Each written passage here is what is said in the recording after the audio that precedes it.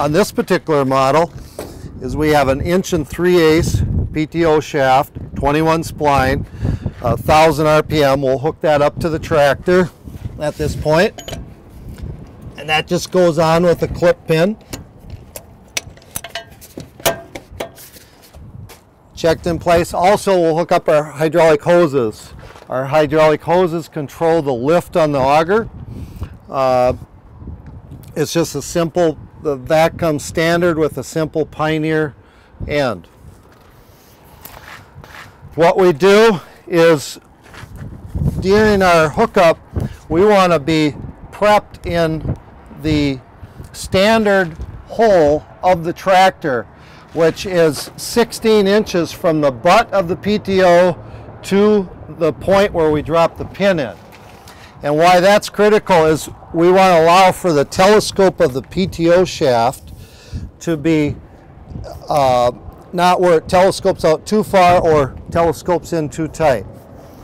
So we want to be, as the decal indicates, 14 or 16 inches, and for this 1,000 PTO, it's 16 inches, again, from the butt of the PTO to the drawbar. Next, we come back into our PTO shaft. We have an overrunning clutch on the 210 underneath the shield. We go to the belt drive. Under the belt, we're just a simple drive going with a power banded belt to the fan, and then we go with a shaft out the back to the auger. At this point, we'll work our way around. This is what we call our air regulator or dampener.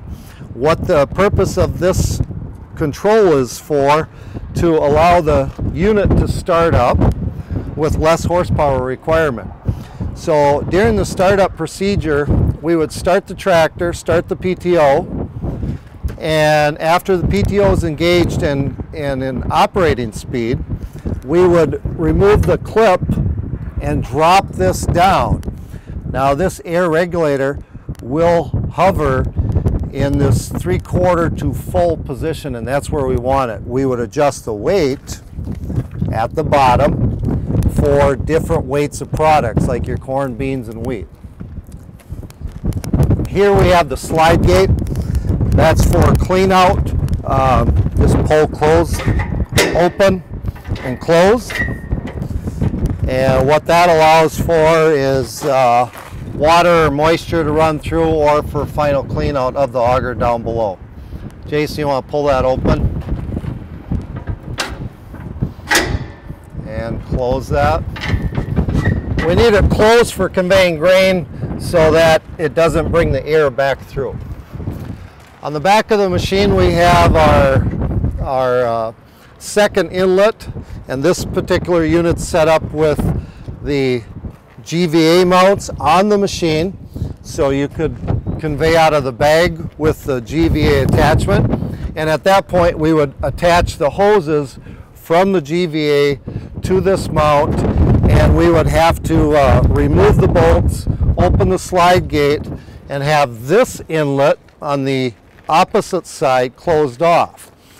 Now this particular inlet is set up for conveying out of your grain bins.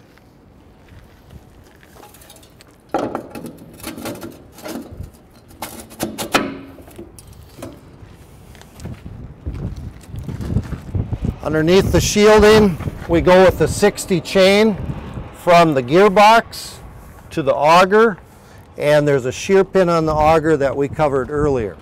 During conveying, we would like the product to wash by the top window and the bottom window if we can set the pipe up where it would just move by the lower window. On the front side, we have our pipe rack and our existing pipe. Generally, the first pipe that we will start out with is our combination pipe. And at this time, we'll put that on. Jason, if you want to remove that.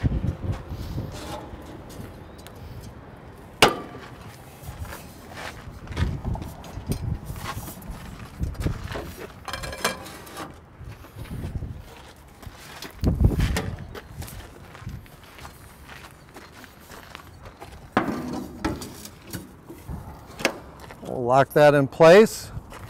The combination pipe gives us some mobility up and down and forward and back. Our next pipe, we could go with additional straight pipe. And we'll put one more straight pipe on.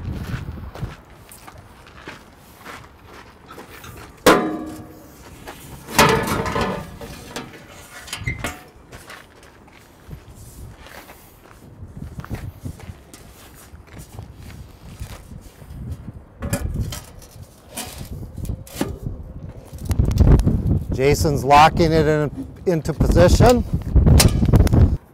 This is our bulk nozzle, and I'll put that into place.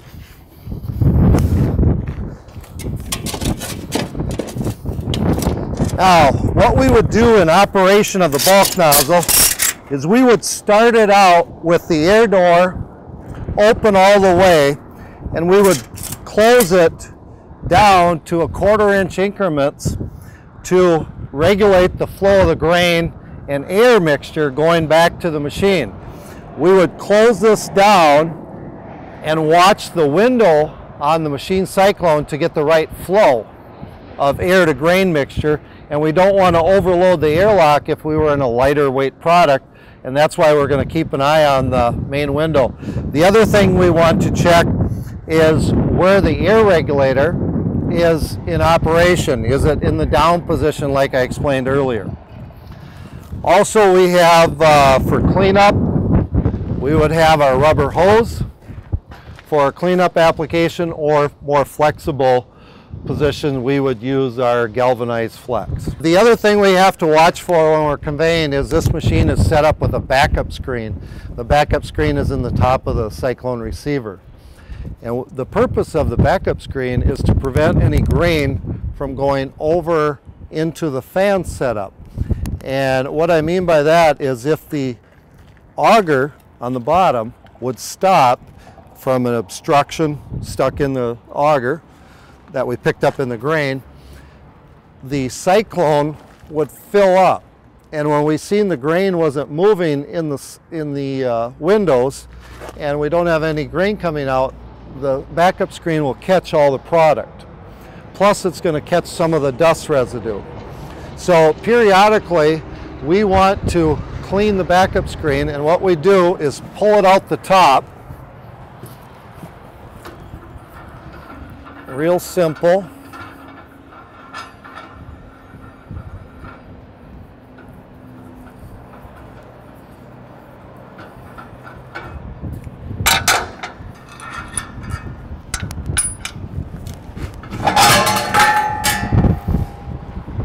And at this point we'd have dust residue on it. We just brush it off and insert it back in.